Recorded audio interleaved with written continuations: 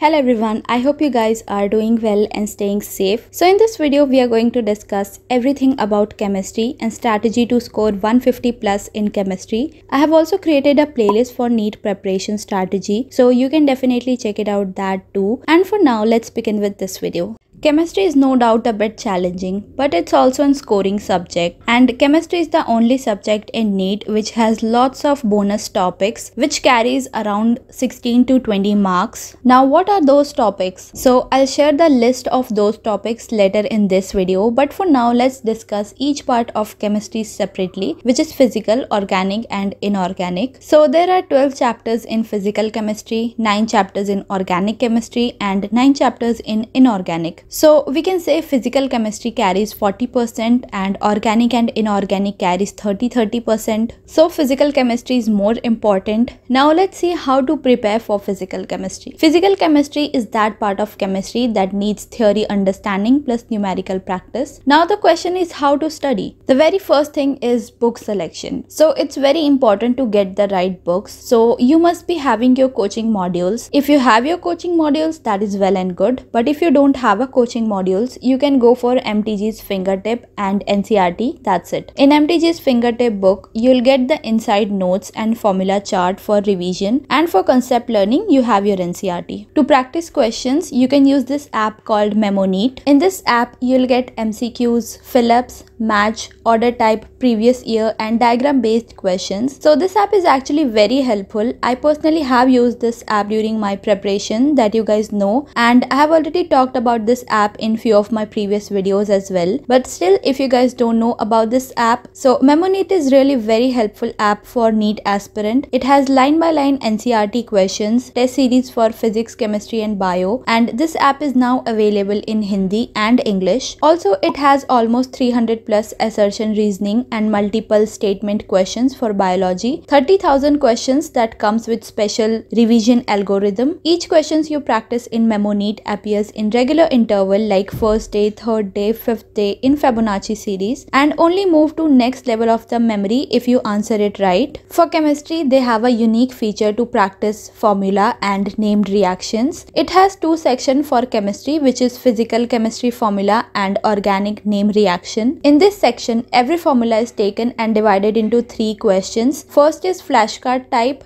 to read and memorize the equation. Second is match the element, to match with right expansions. Third is jumbled word questions, where you have to figure out the right formula or equation from a group of jumbled words. Same kind of formula section is available for physics formula. You can learn the formula using that section and come back to practice questions using this revised formula section. NEET Physics has video lectures of all important topics, and you can find 30 plus years of PYQ with video solutions. For each PYQs, 2 similar PYQ questions are framed to help you recognize and recall the work method. Also in this NEET 2022, 94 out of 100 in bio, 40 out of 15 chemistry and 30 out of 15 physics questions came from NEET app. These questions were either similar or directly came from the app. You can check the proofs in their app. NEET test series is so unique. It is 100% NCERT based. You can solve subject wise, unit wise, full length test series for unlimited times just at 1999. If you want to use this amazing app for your preparation, use my code PRIYA300 and get ₹300 off. The link of this app is given below in description. Make sure to check it out. Organic chemistry indeed forms a greater chunk of the chemistry part, and the key to master in organic chemistry involves time consistency, doing problem and focusing on understanding the concepts. Also remember, organic chemistry is basically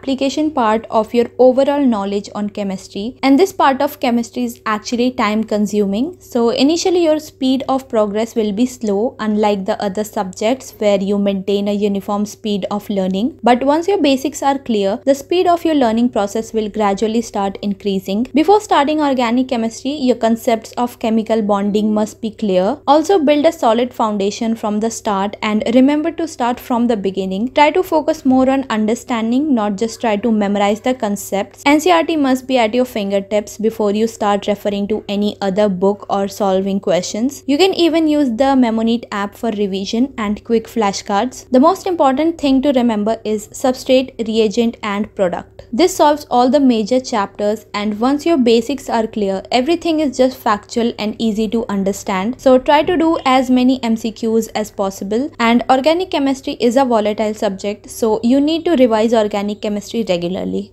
Inorganic chemistry plays a very vital role in NEET as a large chunk of questions are asked from inorganic. I know inorganic is boring, but it gains more significance due to the fact that majority of us tend to skip the portion because we find it boring and difficult to remember. But if you have a grip over it, then you will surely have an extra edge over others. Almost every questions of inorganic is from NCERT. So for scoring good in chemistry, you should mug up inorganic mostly from NCERT.